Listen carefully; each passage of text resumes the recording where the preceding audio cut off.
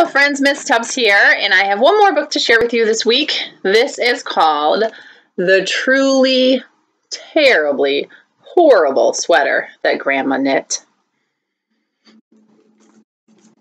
And I want you to think a little bit about A Bad Case of Stripes by David Shannon. And even though these are very different stories, there are some similarities and some things that you can definitely compare between the two.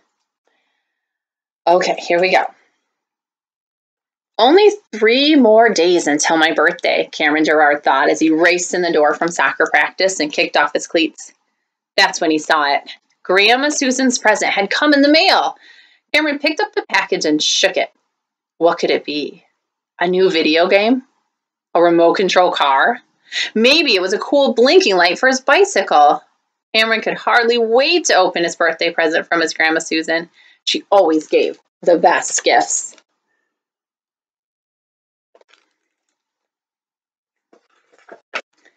Finally, the day arrived.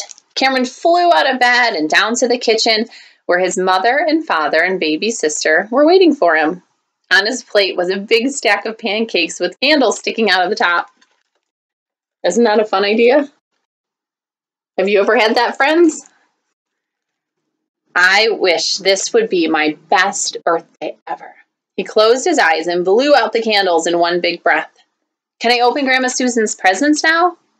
If that's what you want, Mom said. Cameron tore off the paper and opened the box. A yellow envelope lay on top of the tissue paper.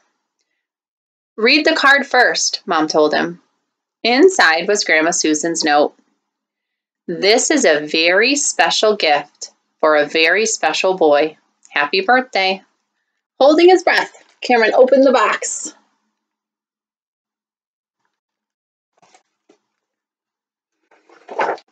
It wasn't a video game. It wasn't a remote control car. It wasn't a blinking light for his bike. It was a sweater. A truly, terribly, horrible sweater. Oh, Cameron, his mother said, look what Grandma knit for you. It's almost like the one she made for your baby sister. Cameron did not want a sweater for his birthday, even if his Grandma Susan had knitted it. His mother held it up for him to see. It had red, green, yellow, blue, and orange stripes. Even worse, it had big buttons. If his friends saw him wear this, they would laugh. It was a truly, terribly, horrible sweater, and Cameron was never, ever going to wear it.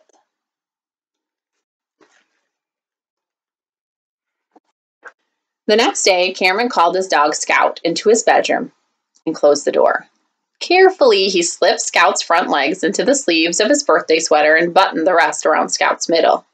It rained all night, and Scout loved rolling in puddles. I'll never have to wear this sweater now, Cameron whispered to his dog. On Cameron's way out the door, his dad stopped him. Whoa, Cameron, isn't that your new sweater? It's to keep you warm, not Scout.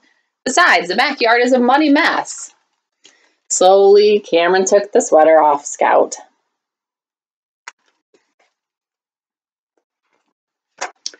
Then, one chilly morning a few weeks later, as his mother was making his lunch, she said, this would be a perfect day for you to wear your new sweater to school. Cameron went to his room and pulled out the sweater. He buttoned the big buttons. But it was a truly, terribly, horrible sweater, and Cameron was never, ever going to wear it.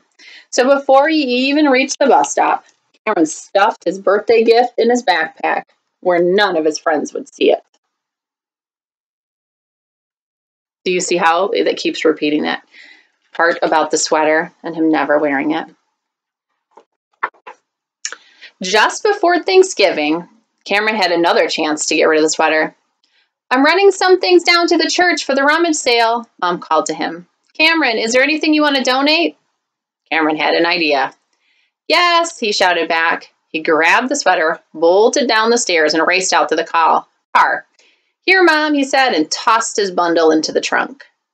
His mom pulled out of the driveway, and Cameron smiled. That birthday sweater was gone for good. What do you think is going to happen? But when Mom came home, she was carrying the sweater.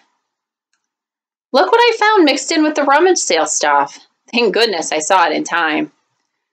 Dragging his feet, Cameron carried the sweater to his room. He buried it in the bottom of his closet next to his bike helmet. It was a truly, terribly horrible sweater, and Cameron was never, ever going to wear it. Cameron knew his mom would find the sweater eventually, so he came up with another idea. One night, when everyone was asleep, he sneaked down to the kitchen carrying the sweater. He spread it out carefully and opened the refrigerator. Take this sweater. He squirted rivers of red ketchup, then added globs of goopy mustard. Finally, he scooped on piles of slimy mayonnaise. Then he tossed the sweater in a laundry basket. The next morning, as his mother was leaving for the grocery store, he heard a shriek. "Cameron!" his mother yelled. "What happened to your sweater?" "Oh," Cameron said, trying not to smile. "I got hungry last night and made myself a snack." "Your special sweater is a mess," his mother told him. "Sorry, Mom," Cameron said. And he was sorry. Sorry he didn't like the sweater. Sorry that Grandma Susan had gone to so much trouble to knit such a truly terribly horrible birthday gift. That night at dinner, the sweater was folded and lying on his chair. "Every single stain came out," Mom said happily. "Grandma Susan would have been heartbroken if anything happened to this sweater." Baby Mia giggled and smashed peas into her hair. Cameron hadn't thought about that. He didn't want to make Grandma sad. Still, it was a truly, terribly horrible sweater, and Cameron was never, ever going to wear it.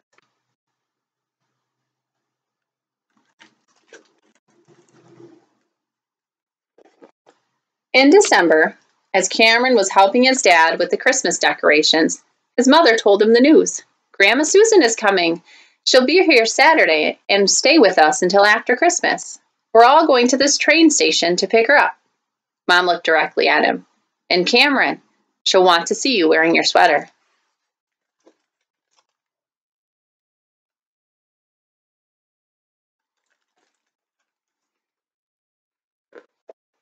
Cameron was excited to see Grandma Susan. She liked the same board games he did, and she let him read to her. Plus, she clapped really loudly when she watched him shoot hoops in the driveway. It would almost be worth wearing the truly terrible sweater just to be with her. So he put the sweater on when they went to pick her up at the train station. "Hello, hello," Grandma waved as she spotted them. "Grandma, Grandma," Cameron yelled and raced to her.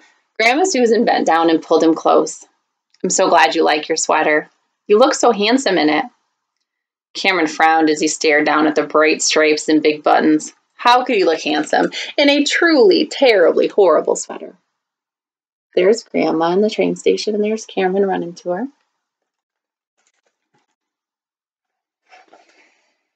The next morning, Grandma came into Cameron's room. The sweater was lying on the floor next to Scout. She picked it up and sat on the bed beside Cameron, spreading the sweater across his bedspread. "Let me tell you about knitting this sweater for you," she said. Her finger traced the green stripe. "As I knit these rows, I imagined I was at one of your soccer games, watching you race across the grass. I remember the time I saw you play. You kicked in the winning goal and everyone cheered."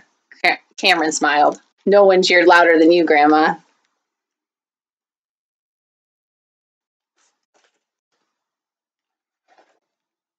"And look at the blue stripe here. I chose that color because it's the same as your bicycle. Remember last summer when your dad took off the training wheels? You were scared, but you pedaled all by yourself down the street for half a block. Then you phoned to tell me about it. Blue reminded me that you are going to go far in life."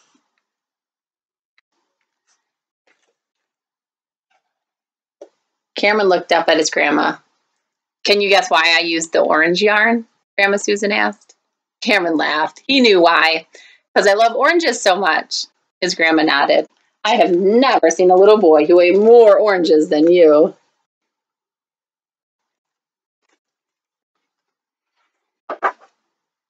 "What about the yellow?" he asked. His grandma put her arm around his shoulder. "Yellow is the happiest color I know. I remember the day your mom and dad called to tell me they had a baby boy. They were so excited and happy. Your mom and dad waited a long time to have a baby. It didn't seem it would ever happen. And then you were born. You, Cameron, are the sunshine of all of our lives. Grandma hugged his mother tight. Grandmother tight.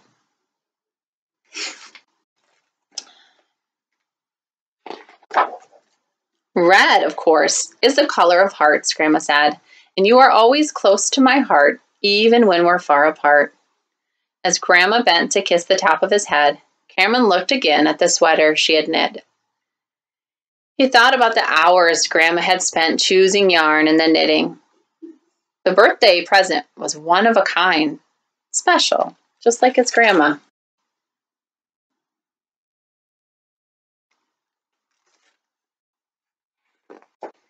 Suddenly, the sweater didn't look truly terribly horrible anymore. It looked good. It looked like something Cameron would be proud to wear for a very long time. And there he is in his sweater. That is the end of our book. There's a little like how to knit in the back of the book. Directions. All right. See if you can retell this story to a friend, or to your learning coach or your brother, sister, somebody, and then try to compare it and contrast it with A Bad Case of Stripes. See if the characters have some similarities. All right. Thank you, friends.